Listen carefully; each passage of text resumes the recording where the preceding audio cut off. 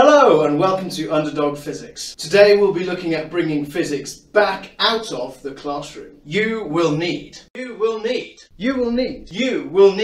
self-referential montage. The idea of Underdog Physics came out of what I perceived to be the decrease of accessibility of physics outside the classroom. Take the good old cloud in a bottle experiment, for example. I thought we would do something that's simple to do. You'll head to the garage and find some things. But let me show you the cloud in the bottle. Okay. In order to make a cloud, normally it would be just water, but here's what I'm using is rubbing alcohol. Okay, so that's perfect. Okay. Got it? So if I hold on to this, and let me show the camera the stopper. I'm going to hold it really, really still so you can see. This apparatus? Yeah, so I just took a valve stem.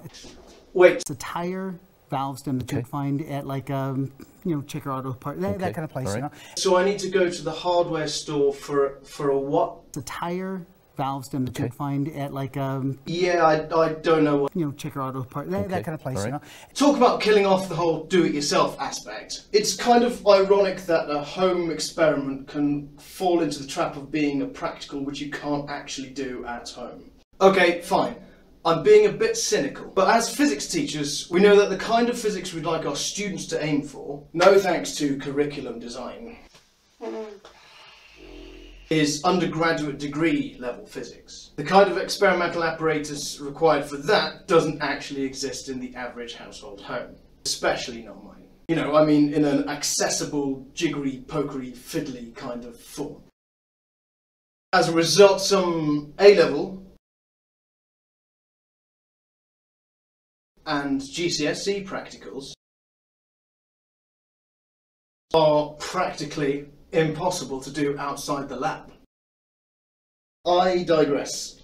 Following many conversations with the PGCE gang over the past year, I see the physics teacher role as something of two halves. The first being pushing those future scientists against the highest levels of their understanding to prepare them for careers in science. And also the other half, to help those students who want to go in a different direction to develop an understanding and appreciation of science, or in this case, our case, physics, which they can apply to everyday life, because it's useful. So before I come to the main point of my argument, I want to make it abundantly clear that we, as physicists, already have an advantage over the other two sciences in terms of practical equipment. After all, it's unlikely that my experiment will run into a brick wall because I don't have the required neat chemicals to do the experiments, or a family pet has had a change of heart about being sacrificed. And yes, I mean to say biology isn't just about carrots. Your challenge is to join the physics underdog on its quest to take physics back out of the classroom. Use things you actually have around the house that you don't need to go beyond testing for. And prove that when we say physics is everywhere, woohoo! It blooming well is.